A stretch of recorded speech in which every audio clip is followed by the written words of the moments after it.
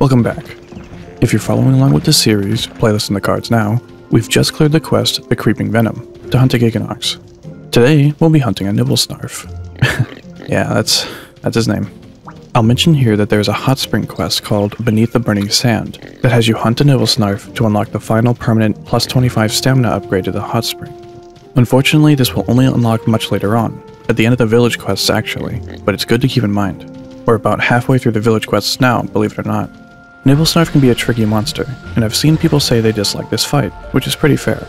The main thing we're going to focus on is making him swallow bombs, and hitting him on the nose when he's enraged. Both of these things can help us put him into a fishable state, where we can fish him out of the sand and get a clear opening to his stomach, which is his highest hit zone besides his uvula. Other things worth mentioning here are, his gills can be broken, and are easiest to hit when he's exhausted as they'll be out at all times. Even better if he's eating, since he'll more or less be stationary. His legs can also be broken, and hitting them enough will cause him to topple over, revealing his uvula. Though depending on your weapon, it may be pretty hard to break as the opening is really short. It's also worth noting that pitfall traps, flash bombs, and meat bait won't work on him. What will work are sonic bombs, or small barrel bombs. When he's under the sand, they'll make him come up where it lands if you're quick enough, though sometimes he'll do an attack faster than normal and won't give you enough time.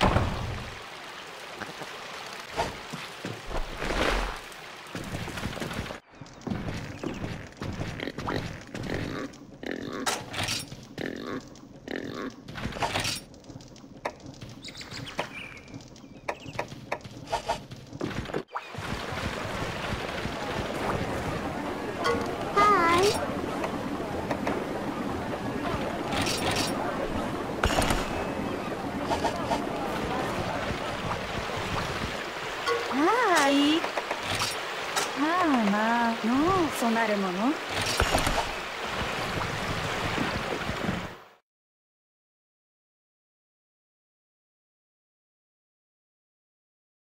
As you just saw, I bought a large barrel bomb from the store. In-game.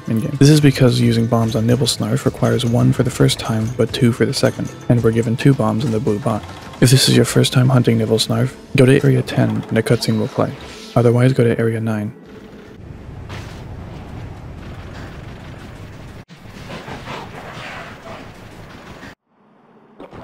Nibelsnarf will start hidden in one of these sand piles. You can find out which one by looking for his breath. Sometimes you'll see question marks or exclamation marks as well if he notices you. You can either get a hit in or throw a paintball to get the fight started. He'll open up with the jaws bite, so don't stand too close.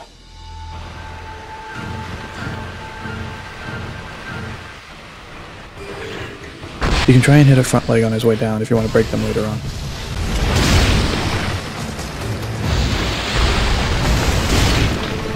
Whenever you're around him, anticipate and imagine what he can hit you with and how you will avoid it. If I'm to his side, I'm always thinking, where do I need to be to avoid a turning bite right now? Before engaging, always make sure it's safe to do so. Oftentimes I'll stand still, ready to avoid an attack he would do towards me where I am. Greatsword is a high commitment weapon. I chose it specifically to show you that you need to learn when it's right to commit to a charge attack and when you need to just do unsheath attacks. If you're unaware, Greatsword is actually a really high mobility weapon, specifically because it's sheathed most of the time.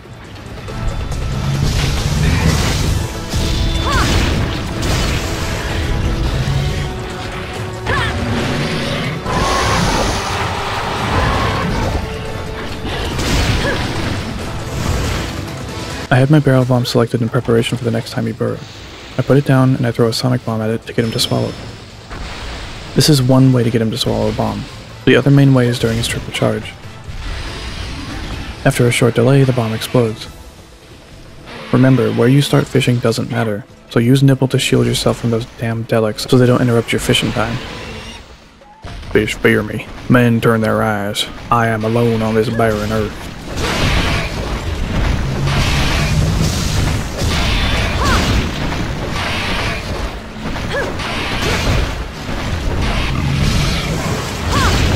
If you missed it, I found that works pretty well. An unsheath attack into a strong shard slash, then I roll and reposition, do a kick, then a level 1 strong shard slash. I saw an opening to hit a delic, so I took it, so me taking this shiny now is a bit risky. Sometimes I stand still because it's funny. Nibelsnarf is now enraged. He's faster and does more damage. His nose is also a better hit zone and my new target. Sometimes he'll swim around like this. Just be patient and look for an opening.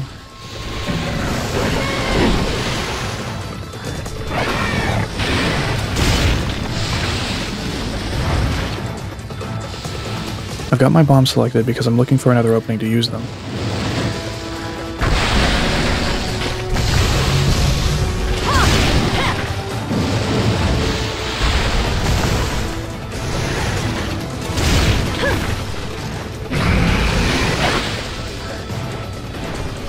I baited out the turning bite, then punished and ran away before he could retaliate. Do that.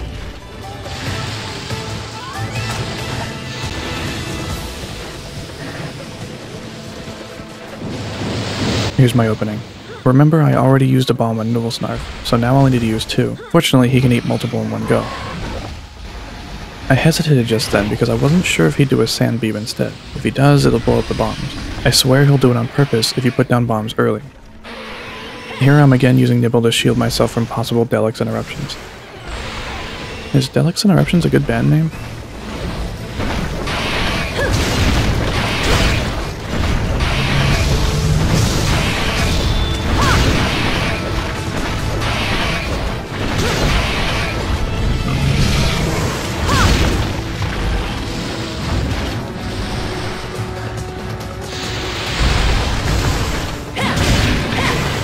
Ouchies, mistakes were made.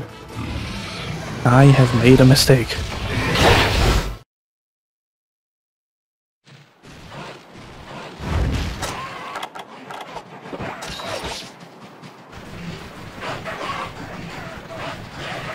I decided to move to Area 7 so I can drink a potion in peace.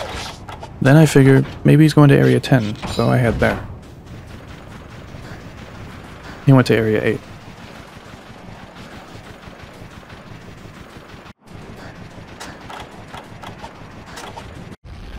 This is subtle but important. I knew he left that area to come eat a Renoplus here.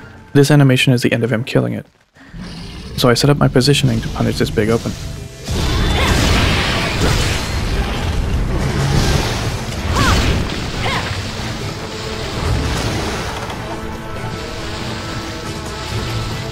I stand still to bait his beam in the direction I want. When he starts to turn, I position to hit his arm.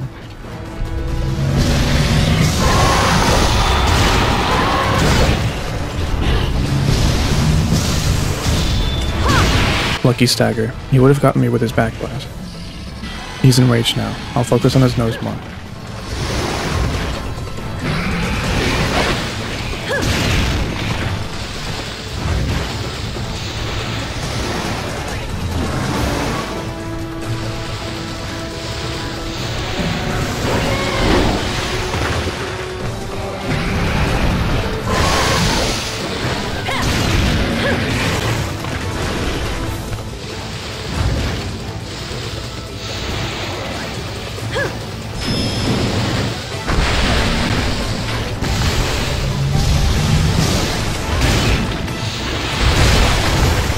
I just broke his right arm while he was in the middle of an animation. Ugh. He should have been toppled from that, but being in a transition animation prevents it, so I lost the topple. It's a really dumb way the games work. Fortunately, he can be fished now, so it all works. Here's the combo again. Don't know if it's super optimal, but it's flashy.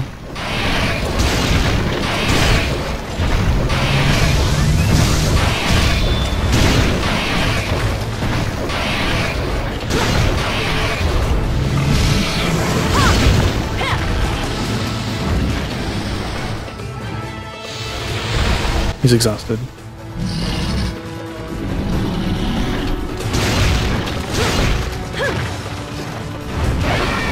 But not defenseless.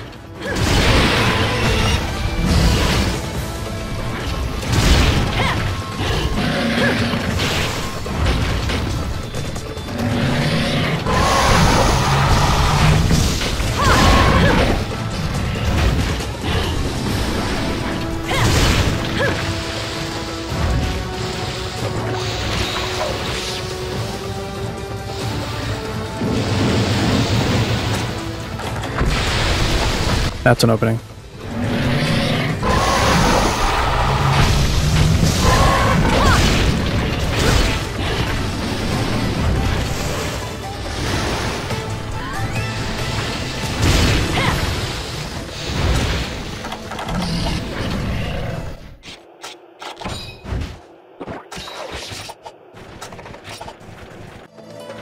He's eating again.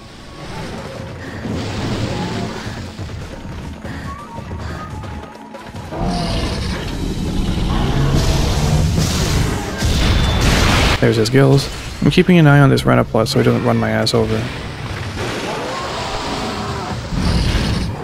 In this area, if you have time, you might want to kill the Renoplus.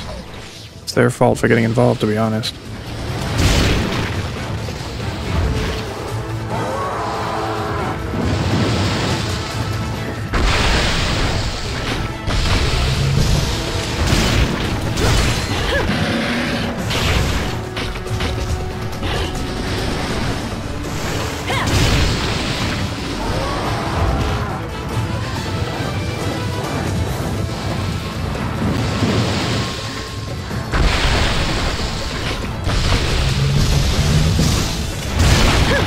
And there's the second leg broken with no topple. What a good game. Nah, but for real, it sucked. Nibble is limping now and heading to his nest to sleep.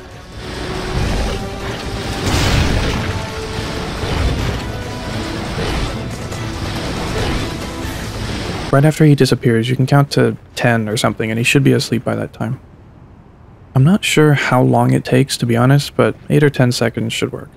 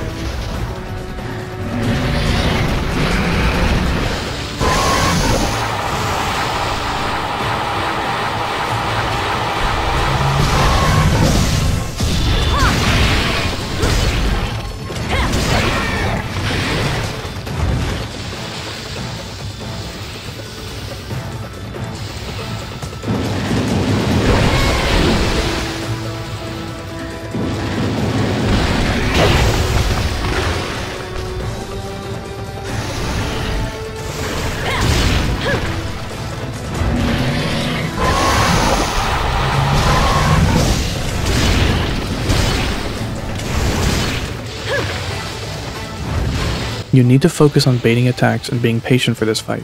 You really can't get greedy. If you're having trouble, be patient with yourself. Try and find out what you're being hit by the most and work towards that, or just pick any move you hate and figure out how to avoid it. Stick with it. You've got this.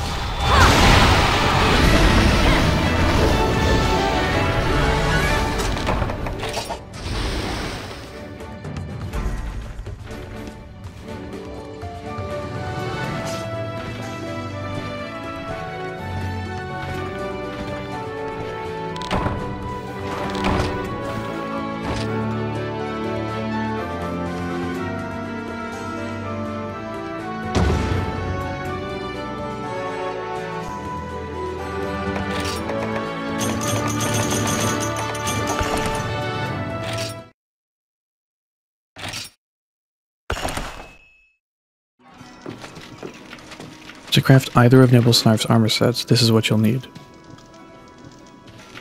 When carving Nibelsnarf, you can get Nibelsnarf Shell, Nibelsnarf Hide, Nibelsnarf Scalp, and Vivid Fluid. When breaking his gills, you can receive Nibelsnarf Shell, Nibelsnarf Scalp, or Vivid Fluid. When breaking his claws, you can receive Nibelsnarf Claw, or Nibelsnarf Hide. When picking up a shiny, you can get Wyvern Tears, or Vivid Fluid. When capturing Nibelsnarf, you can receive Nibelsnarf Hide, Vivid Fluid, Nibelsnarf Claw, and Nibelsnarf Scalp. You can get Monster Bone M's from Renaplus or Uroktor, and you can get Monster Bone L's from monsters like Barrow. The Altaroth jaws and stomachs come from Altaroth. Remember to bring poison smoke bombs so they don't explode. You don't have to wait for them to eat something first, as we're not getting the shinies from them. You could go to the Sandy Plains for them, as you can find them in areas 4 and 8, but you can also go to Misty Peaks Area 9 or Flooded Forest Area 9 if you prefer. By default, the Blademaster Armor will give you Speed Eating +2, Gourmand, and the negative skill, Raise Hunger. Using the cap instead of the helm will remove the negative skill if that's all you want, but isn't necessary as we can get more or less the full potential out of this set while still using the helmet. Using 2 orange Metabolism Jewels, 1 white Hungerless Jewel, and 1 teal Stream Jewel, we can get Speed Eating +2, Scavenger, and Water Attack +1. I can see this armor set being a favorite actually because of Speed Eating. It's a pretty nice quality of life skill. It'll make all consumable items animations faster, making using items much safer. If you find yourself having trouble finding openings to heal, or even just want to be more aggressive with your item usage, you should give this armor a try, seriously. Gluttony will increase the stamina gain from using stamina items. Unfortunately, this isn't really that good of a skill, especially right now. 1, we can always bring well done steaks if we really need to, and 2, we never really want to let our stamina get that low to take advantage of this skill anyways. Our hunts really aren't going to take that long either, so while it's a nice bonus, it's basically a dead skill. Though, along with speed eating, it makes the start of our hunts wicked fast. It really doesn't do that much though. Water Attack is, of course, a good skill for using water element weapons, but depending on what you're using, the Ludroth set might be better. What this armor does have that the Ludroth one doesn't, of course, is the speed eating skill and 30 more fire resistance, since the Ludroth set has -20 and Nibelsnarf has 10. That honestly might be a good enough reason to use this, unless you're using something like dual blades or hammer or something, but even then, you can always use power juice for unlimited stamina anyways. All in all, while speed eating is honestly pretty good, you can ignore this armor set if it doesn't appeal to you. I think it looks pretty unique too, like some futuristic soldier or something. Like the Blademaster Armor, by default the Gunner Armor will give you Speed Eating +2, Gourmand, and the negative skill Raise Hunger. Using the helmet instead of the cap will lower Speed Eating to +1 and give us Water Attack instead, still keeping the Gourmand and Raise Hunger armor skills. Using the cap and the same decorations as the Blademaster Armor, we'll get the same skills. And the reason to use this set is the same here as it is there. Speed Eating +2 is the main draw of this set, in my opinion, with Gourmand and Water Attack +1 being nice bonuses. That's all I have to say about this quest. This monster's tricky, and things can easily get out of hand if you're not careful. Try and learn his moves, and most of all, be patient. Rushing into attack without thinking will just get you killed. Keep it up. You've got this. Until next time.